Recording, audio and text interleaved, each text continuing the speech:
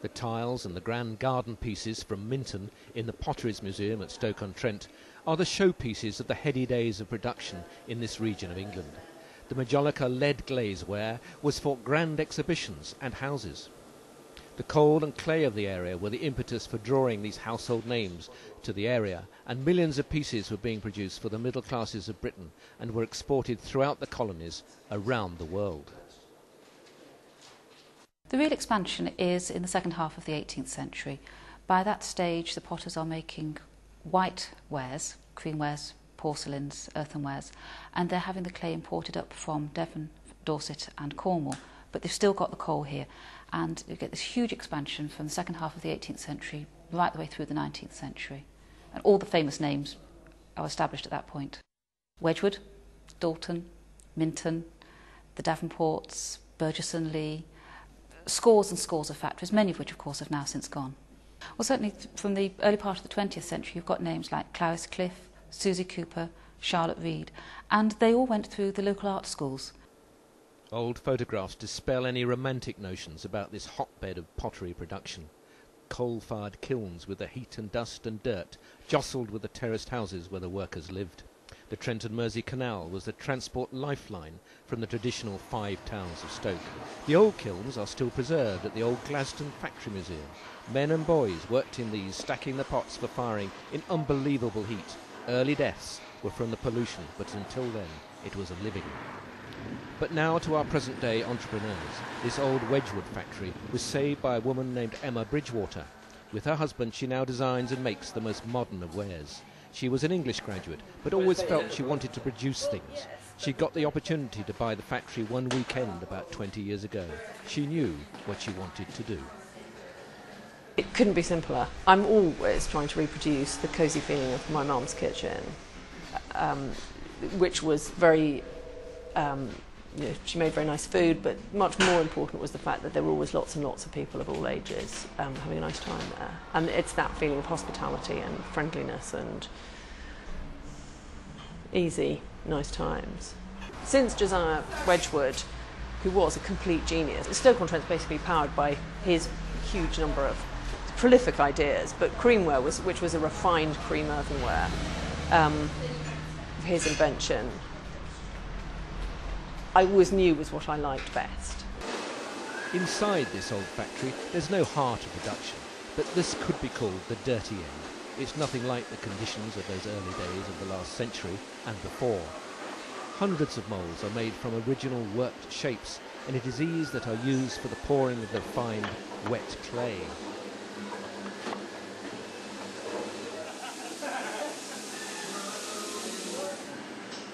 There is a skill in all this. Man and machine have to work together as these bowls are racked up ready for firing to form what is called a biscuit.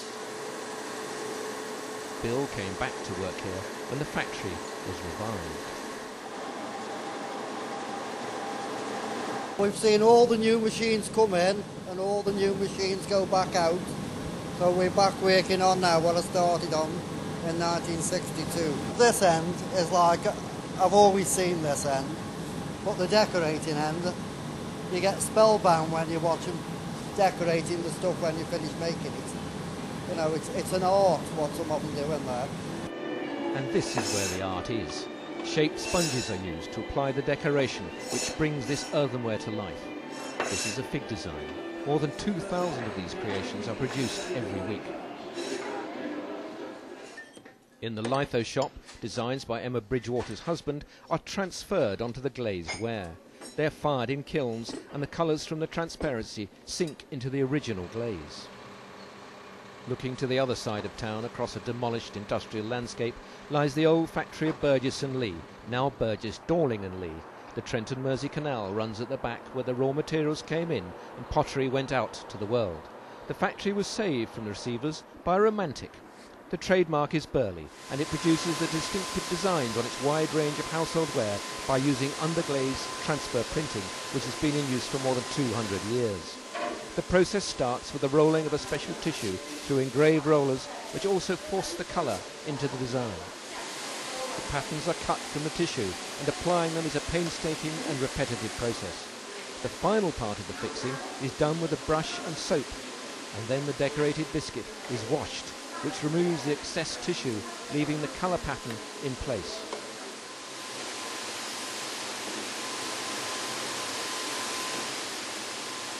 This order is for Williams-Sonoma in the United States. We had a shop in Winchester and 70% of our turnover was from this factory. So we were devastated when we heard they'd gone into receivership. So we started campaigning. We knew what a treasure it was. And it was like a time capsule. You know, we campaigned, we wrote to the National Trust and English Heritage and Prince Charles to see if somebody could do something. And nobody could help at that time. And at the 11th hour we had to do it ourselves. And it's quite a challenge moving from retail to manufacturing. These are some of the distinctive blue and white products that have become synonymous with Bern.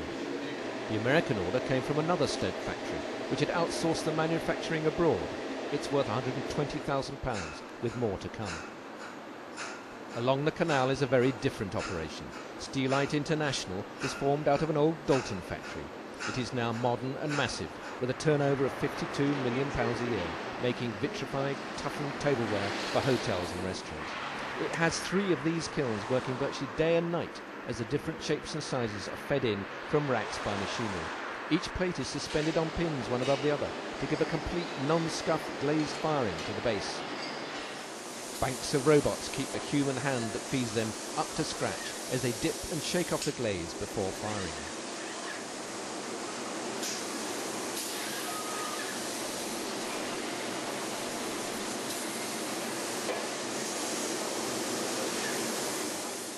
From our manufacturing base here in Stoke-On-Trent, you know, we've been able to expand the product worldwide to a point that we now sell to over 130 different countries worldwide. Our product sits on the tabletops of ocean liners, fine dining restaurants, casinos, resorts, roadside restaurants, hospitals. I mean, the whole gamut of food service industry throughout the world. These are some of the products that will also end up in a new distribution centre in Pittsburgh. The senior designer will interpret what the client wants as she travels the world. We spend a lot of time in Las Vegas with some of the major hotels, like the MGM Grand, for instance, which owns quite a few hotels there, which obviously within each casino there's 14 or 15 restaurants. These exquisite products are from the Anita Harris studio, an altogether different operation with just 7 employees. These magnificent vases and dishes and items for display are created in reactive glazes which produce this vibrant finish when fired. The shapes are again produced by hand casting or in moulds from slip or liquid clay. The moulds take up the moisture before being broken open for the first firing. The base colouring is sprayed on before the artists get to work. Anita, on the right, was at the Pool Works and then Cobridge before they went out of business. She brought her other artists with her to the new studio in this old tram depot. This one's called Golden Peacock, and here's the final piece after it's gone through the kiln, and as you can see from what I'm painting, there's no resemblance whatsoever to the final piece.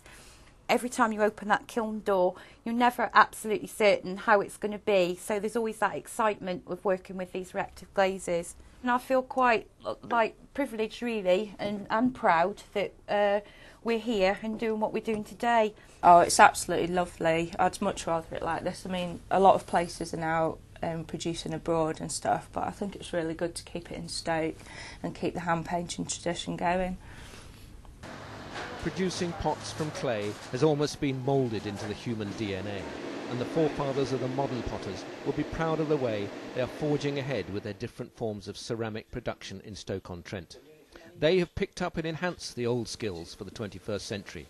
They are producing the craft antiques of the future.